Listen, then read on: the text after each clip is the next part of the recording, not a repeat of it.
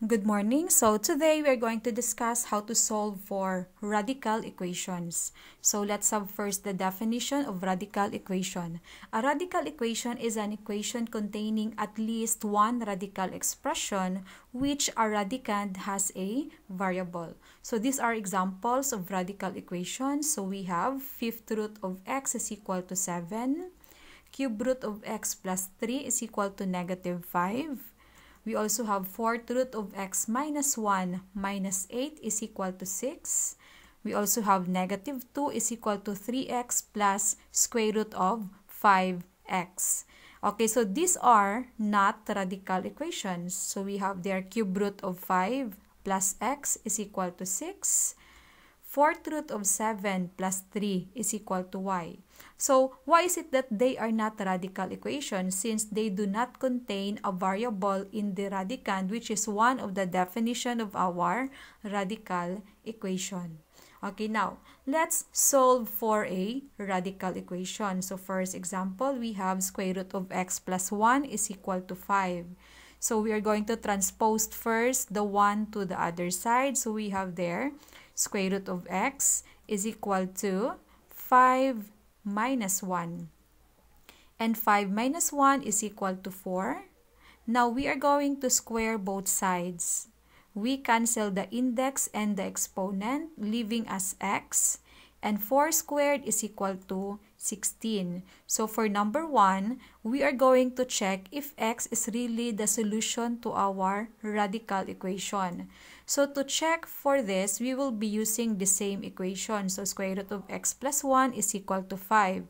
And we are going to substitute the 16 to x. So, we have there square root of 16. We copy plus 1 is equal to 5. And square root of 16 is equal to 4. Plus 1 is equal to 5. 4 plus 1 is equal to 5. We copy equal to 5. And since this is true, we can say that x is equal to 16 is really the solution to our original equation. Okay, let's have the second example. Cube root of x plus 2 plus 1 is equal to 4.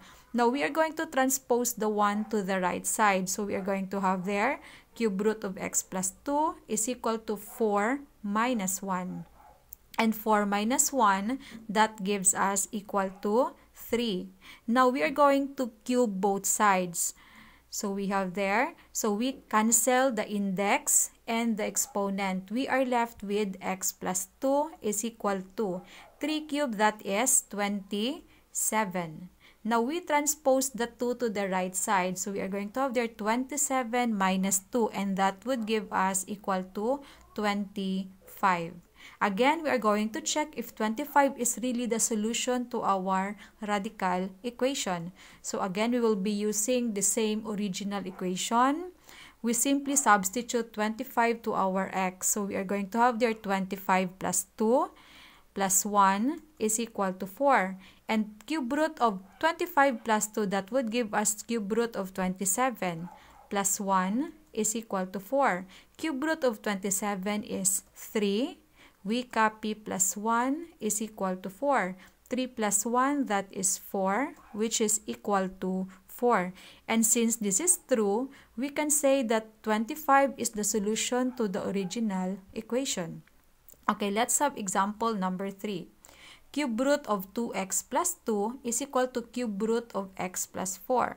So this original equation, we are going to cube automatically both sides. So we can cancel this. We are left with 2x plus 2 is equal to, we cancel this also. We are left with x plus 4. Now, we are going to combine all like terms, meaning to say all variables to the left side. So, 2x minus x, then 4 minus 2 on the right side. And 2x minus x, that would give us x is equal to 4 minus 2 is equal to 2. So, x is equal to 2. Now, we are going to check this. Substitute this to the original equation. So, we have there cube root of 2 times 2 plus 2 is equal to cube root of 2 plus 4. 2 times 2 is equal to 4 plus 2. And 2 plus 4 is 6. So 4 plus 2, that would give us cube root of 6. then we copy cube root of 6. And since again it is true, x is equal to 2 is the solution to the original equation. Okay, let's have the fourth example. So we have there square root of x plus 3 is equal to square root of x plus 3. So again, our example number 4, 3 on the left side is part of the radicand. But on the right side, 3 is no longer part of the radicand. Okay, so we are going to have or to square both sides first. So we cancel this. We are left with x plus 3 is equal to. Now, take a look at this one. This is what we call, or we are actually going to square the binomial here.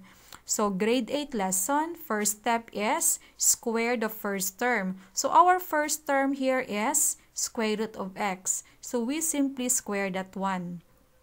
Okay, second step, we are going to have twice the first and the second term. So, meaning to say, twice. The first term is square root of x, second is 3. So, therefore, that would give us square root of x times 3.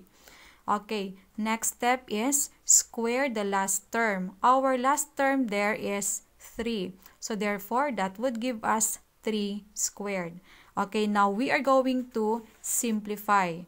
So, we have there, we copy, we cancel the index and the exponent, leaving as x. So, 2 times square root of x times 3, that is 6 square root of x. And 3 squared is 9. Now, we are going to combine all like terms, variables to the left and constant to the right side. So, we have there x. So, we copy. This one is transposed to the left. That would give us minus x. And 6 square root of x also is on the left side. So, that's minus 6 square root of x is equal to 9. We copy.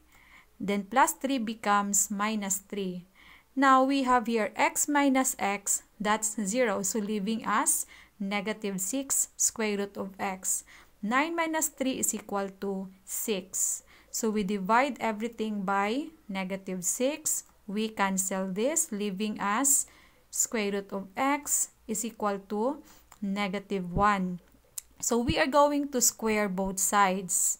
So, we cancel this, leaving us x is equal to 1.